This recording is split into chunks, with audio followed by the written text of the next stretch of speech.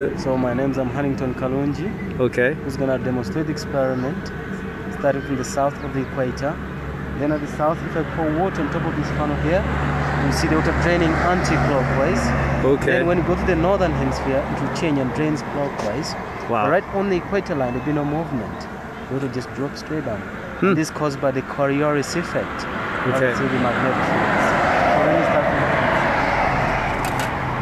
So show me, what do you have, your bucket? Just I'll hold the bucket and pour the water here.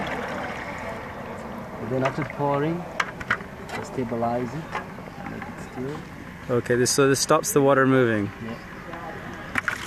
Then after letting it moving, Let me observe. Oh yes. So that's definitely going anti-clockwise. Okay, brilliant. Okay, sir. So now let's proceed to the other side and see what will happen to the side. Okay, I'm following you.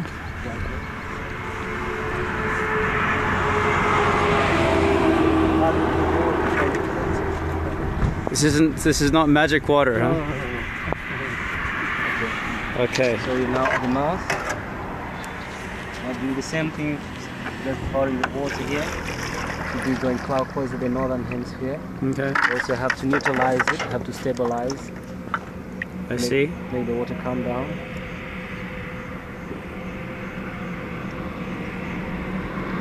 Okay, then I have to bring it still. Get this flour in.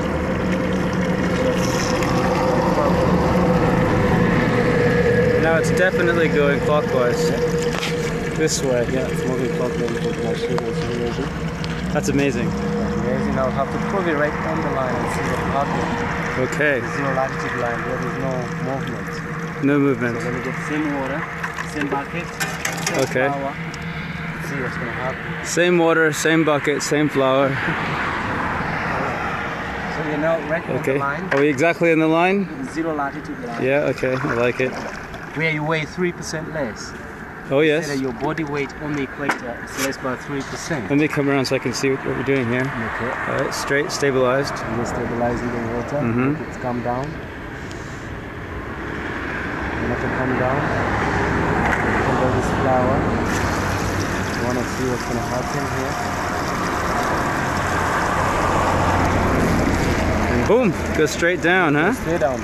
Then when you stand right here on the 21st of March, Oh, yes? on the 23rd of September, those 2 days call them equatorial equinoxes days. Okay. That's when the sun rises and sets directly above the equator line. So if we look straight through these lines, we can see the... Yeah, at midday you have no shadow on the equinox because that's when the sun is overhead, just at 12 noon. And so the sun rises straight over there Above the equator line. on that certain day. Those 2 days, the 21st of March and 21st. And it sets right over your shop. To the west, east and west. Thank you very much. Thank you very much, sir. Really, that was excellent. Let's take a quick picture together here, bud. Here we are on the equator. Thank you very much, sir. Okay.